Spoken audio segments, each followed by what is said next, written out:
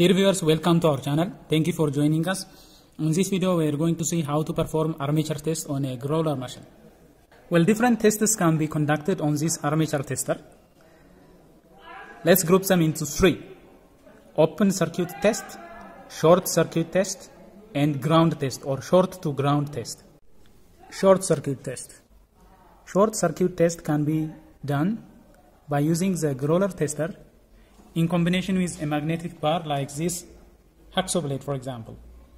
So this is what is happening. We have an alternating magnetic flux being produced at these magnetic poles. That alternating magnetic flux will induce voltage on this winding.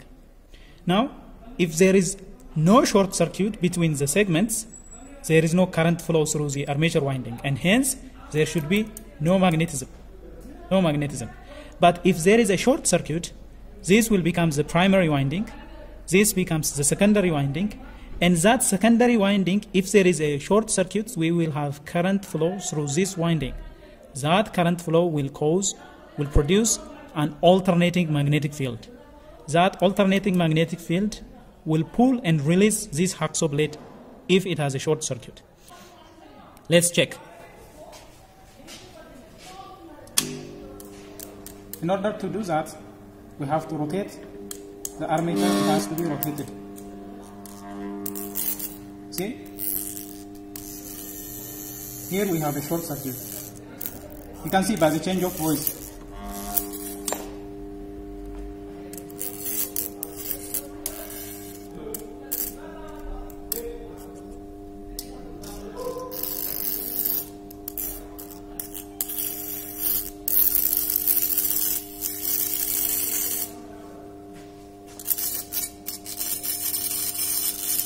See, this indicates that this armature has a short winding. When there is a short circuit, there is a AC magnetism that is induced in this winding. That AC magnetism will pull and release this hacksaw blade alternatively, so that we have the humming sound and vibration. So this is how you test short circuit on a GROWLER tester. The other test that can be performed with this GROWLER tester is insulation test. Insulation test is sometimes called grounding test. That is where we test if these armature windings have continuity with the ground, with the iron core.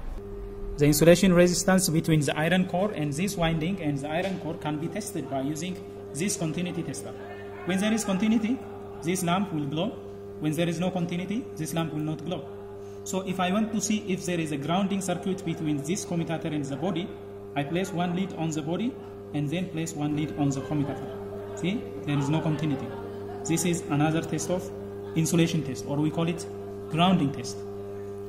So by using this continuity tester, we can make test of insulation. These probes can also be used to check if there is an open circuit or not. All we have to do is turn the GROWLER machine on. As you have said, when there is continuity, it lights up. Then place it here, and then look. Put it on all the commutators. This way we can check if there is an open circuit or not by using these probes as well. So open circuit test can be conducted by using these probes also. And the other one is the condition of the armature winding. The condition of the armature winding can be done by using this test probe. So this test probe will be placed on adjacent pair of commutator segments, and the ammeter will read current. That current reading should be consistent throughout all the commutator segments. So you place it here. You place it on the adjacent commutator segments. You rotate it and check on every commutator segment. If the reading is nearly the same, that means your armature winding is in good condition. For example, you see here the armature winding is in good condition because we have a consistently nearly similar reading on the ammeter winding, on the ammeter.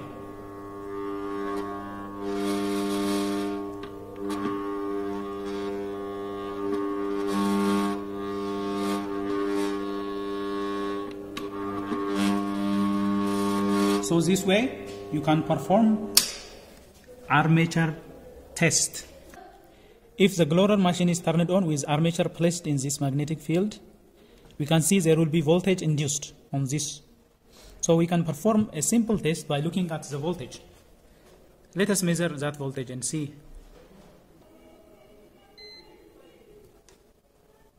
Let's turn it on. You can see there is magnetism by the humming sound. Let's measure the voltage on each commutator segment. Now the voltmeter is reading 0 volts. The GROWLER machine is turned on. That's what we have, the humming sound. Let's see the voltage it induces on this armature coil that can be measured at the commutator segments.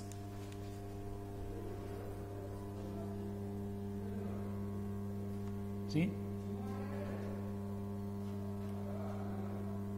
We have voltage reading.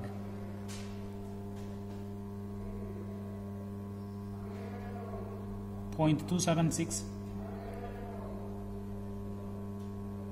0.280,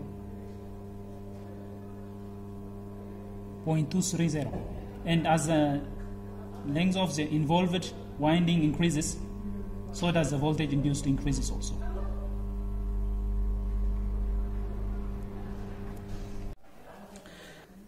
The GROWLER tester is basically, it is an electromagnet. It's a very large electromagnet. It is a large transformer, I can say, that is powered by AC. As you can see, we have this plug.